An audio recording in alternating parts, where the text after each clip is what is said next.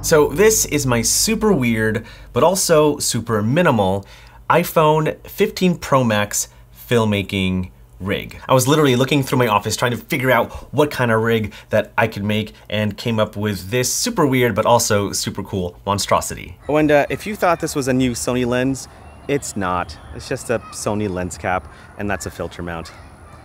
Whoops. All right, let's just go from the bottom up. This is actually from Zhiyun. These are tabletop legs that you would mount underneath the gimbal so that you can balance it on a flat surface. This actually makes for a really cool mini tripod for my iPhone filmmaking rig. And because of the grippy surface of these tabletop legs, it actually makes for a really nice handheld grip. There are tons of these little tabletop legs that you can find on Amazon for dirt cheap, but I just found this laying around over there and I thought it would be a really good hand grip for my little filmmaking rig. Next up is my phone holder, and this is from SmallRig. I really like this, and I usually use this phone holder for my Xperia 1 Mark V when I use it as a monitor and recorder for my Sony cameras. But I really like this phone holder because there's a cold shoe on the top and the bottom so that you can mount other accessories like a light or a microphone. We'll get to that in a sec. But you can adjust the position of your phone, whether you want to tilt up, tilt down, if you want to rotate it and film vertically. It's a pretty cool mount, I quite like it. And because there's a 1/4-20 thread underneath the phone holder, it was super easy to mount it to my little grip thing. But you can also mount this phone holder on top of the hot shoe of any camera. This is on the pricier side though. I know there are cheaper phone holders out there that you can get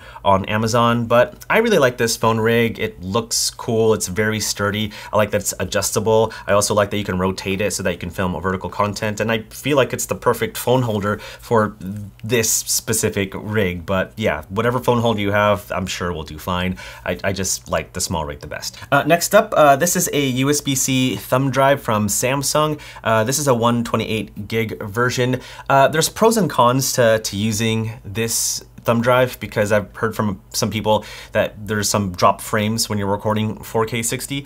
I haven't really experienced that yet, and I am gonna make a video testing out all the different media drives that you can use with the iPhone 15 Pro and Pro Max. I personally like using the SSD, but because of my little rig, there's no way to use the MagSafe connection to like mount it. I could probably like gaff tape it, but I don't know, it's already a monstrosity. My second favorite is actually recording off the SD card. I have the ProGrade 128 gig version, and the card reader that I'm using is from Apple, and so I like this little combo. It's pretty minimal. Everyone has an SD card, and I'm pretty sure a lot of you already have the USB-C SD card reader from the days when the MacBook Pros didn't have the SD card slot. Remember those dark days? Yeah, that was weird. But I found this in a box, and it actually was a really good solution to record externally with the iPhone 15 Pro Max. But in this demonstration, I wanted to use a USB-C thumb drive because, well, because it looks really cute. And over here is my favorite part about this rig, and this is a 67mm filter mount from Moment, and here I've stacked 2 filters. It's actually pretty cool because it just kind of hangs on your phone, and there's like this little knob where you just tighten it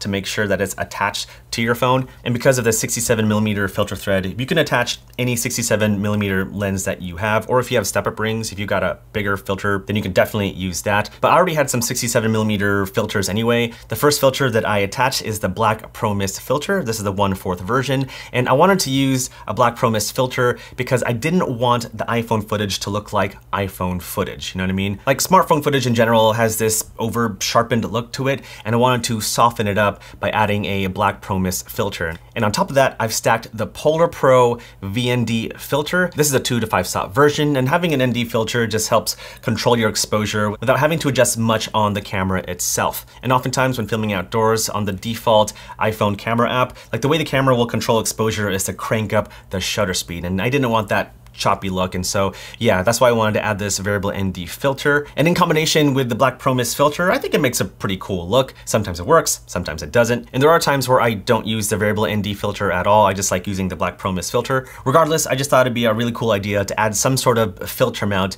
to my iPhone rig because, well, why not? And if you want to have a lens cap for this, you just, you know, found this little Sony lens cap, and now it's a Sony phone. Wait a minute, they already make phones. All right, so I'm using the 0.5x camera, no filters on. I want to show you a before and after. Again, this is without the Black Pro Mist filter on. All right, so now I've got the Black Pro Mist filter on, and it should soften up pretty much everything in the frame. Should be a nice glow on some edges over here. But yeah, just a cool way to soften up that sharp smartphone look.